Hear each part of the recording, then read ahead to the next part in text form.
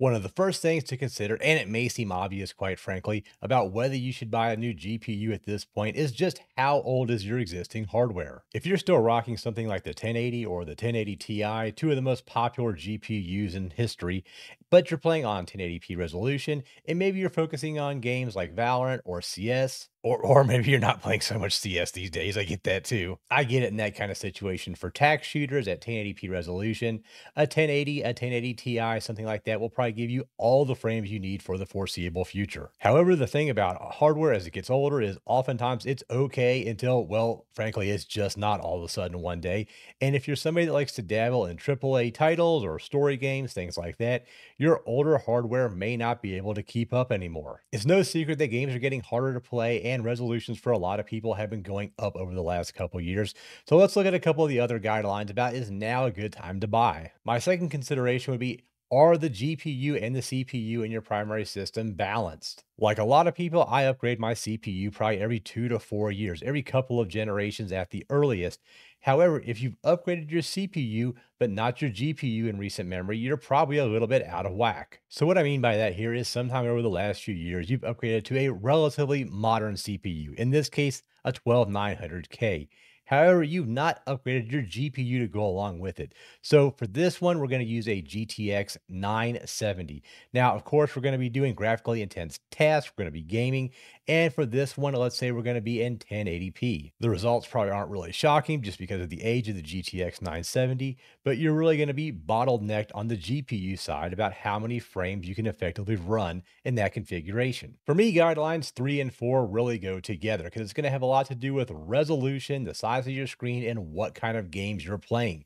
The third guideline I would use is how much compute power do you need? Obviously, when you go from 1080p to 1440 to 4K, you are having a massive jump in pixels every step along the way, and you need more compute power to drive all those pixels. If you're a hyper competitive tac shooter and you're going to play in 1080p, 480 hertz, something like a 4070, the one that just got a nice markdown, would probably set you up for years to come. However, if you're going to play in 1440 or 4K, you may want to up the ante a little bit and realize that you just need more compute powers to make all those pixels dance when you ask them to. If I was going to give 4K gaming a shot myself, I would think something like the RTX 4080 Super is probably about the least amount of graphics card that I would want in my system. Of course, another really good choice may be the RX 7900 XTX. And the nice thing about that is you're getting a little bit more VRAM on board. Point number four, the VRAM. And do you need more as you go up in resolution? Well, you do. Let's take a look. So aside from needing more compute power as you go up in resolution to drive all those pixels, it's often a good idea to have a bigger buffer. And remember, VRAM is the buffer on a GPU.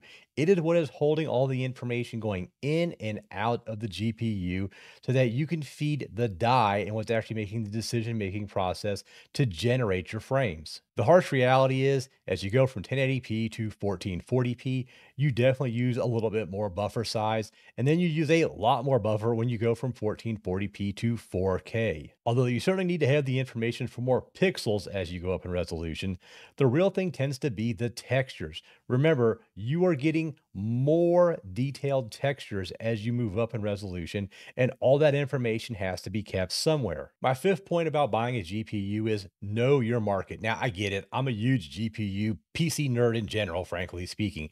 You don't have to be a huge nerd like me, but just take a little bit of time and understand what's going on before you plunk down $1,000 or more for your new GPU. Although several years ago it seemed almost impossible to buy a GPU, especially at a decent price, a lot of us upgraded to 2000 or 3000 series cards between 2020 and 2022. If you combine the fact that a lot of us have fairly recent GPUs in our machines, and B, Nvidia really hasn't been blowing us away with specs or certainly price to performance with the current generation. That means we circle back around to my point that it's frankly a buyer's market right now. I totally get it. Not everybody has access to Micro Center, but if you're one of the lucky few who do, you could walk into the store right now in Ohio here and get this new RTX 4090 for 1,820 bucks. I get it. That's not MSRP, but as far as the ASUS tax goes, it's not that bad either. If you said, "Hey, Giff, you're off your rocker. There's no way I'm spending almost $2,000 for a graphics card," I would get it. If we wanted to come back into something a little bit more mainstream, you right now have cards like the 7900 XT available for $730. If you're one of us that's old enough that can remember spending anything more than 5 or 600 bucks for a mainstream graphics card was just ridiculous. The RTX 4070, the original 4070, has actually kind of fallen into being a not too bad deal at around 550 bucks. Having said all that, remember to keep in mind the hardware that you currently have and what resolution you want to play in the future. Then the final thing is, what does the market look like? As of right now, both CPUs and GPUs, at least here in North America where I am, are pretty readily available. The pricing is pretty decent also. As always, guys, comments and questions are welcome down below. And until next time, GIF out.